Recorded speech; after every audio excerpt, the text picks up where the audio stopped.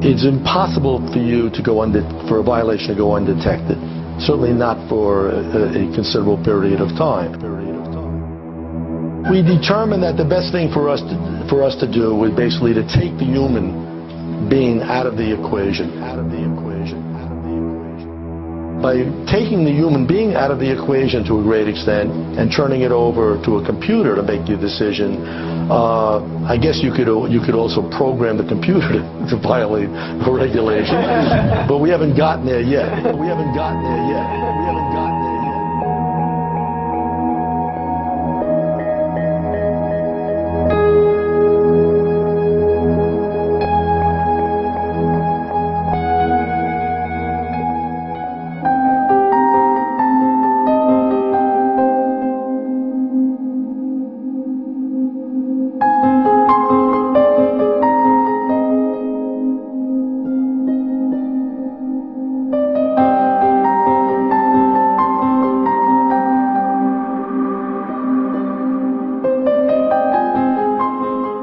Just how do you hide a multi-billion-dollar fraud? Investigators are still trying to figure out what went on inside Bernie Madoff's offices. Bernie compartmentalized the firm, it now seems. The traders thought that he was doing one thing while he was telling clients of the advisory business he was doing something else. There has not been a single trade for a client for at least 13 years. Clients thought, you know, they got these elaborate statements every month with real prices on them. Physically, there was a distinction between the two operations. The trading floor was on a separate floor from the advisory business group. The advisory business group was on the 17th floor. Apparently, not everybody had access to it. That was, special pass key to get into that part of the office.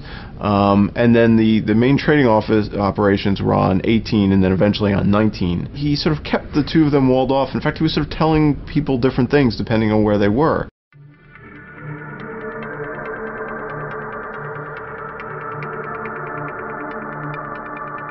They're just continuing to, to try to figure out who was involved. His brother, Peter, was in charge of compliance for the whole firm. Bernard Madoff was in charge of compliance for the trading.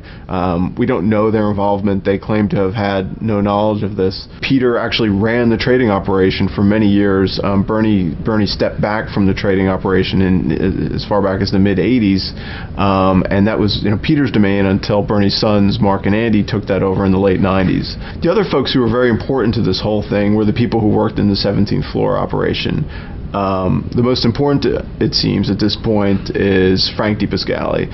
Frank was the key person in terms of keeping track of client accounts. There's a longtime employee named Annette Bongiorno.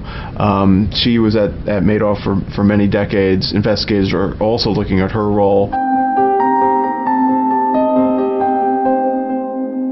As prosecutors built their case, they began to talk to longtime assistants of Annette Bongiorno, a veteran Madoff employee who handled many of the operations inside the firm. Prosecutors say that Madoff hired people who had very little experience in the securities industry, and the government claims that these people generated bogus trading and account statements used in the alleged fraud. Like many con men or accused con men, Madoff may have started out legitimate. And what often happens in Ponzi schemes is the investor who takes other people's money starts out doing something legitimate. And either he overpromises or he underdelivers. And at that moment, he faces a moral choice, which is I can fess up, I can tell the truth, I can say I messed up, or I can cover it up. One of the big rules investing in Bernie Madoff is never talk to him about the market or investments if you saw him at the country club or the golf course. He was like the wizard, and you don't question the wizard. Back in the 1980s and 1990s, commercial banks and investment banks all were on the hunt. They were looking for the big fish, the wealthy people, the ones who had the money that they could manage and through which they could build a relationship. But oftentimes they found they had been beaten to the punch. One man had gotten there first.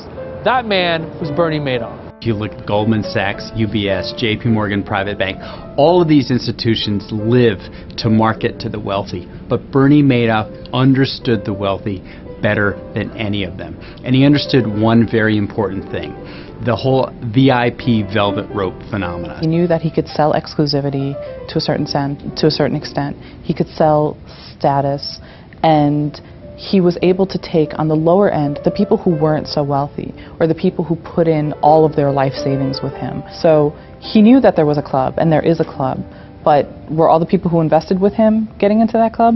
Probably not. He understood that the wealthy were not looking to get rich off these investments. They were already rich. What they wanted was a steady, reliable income.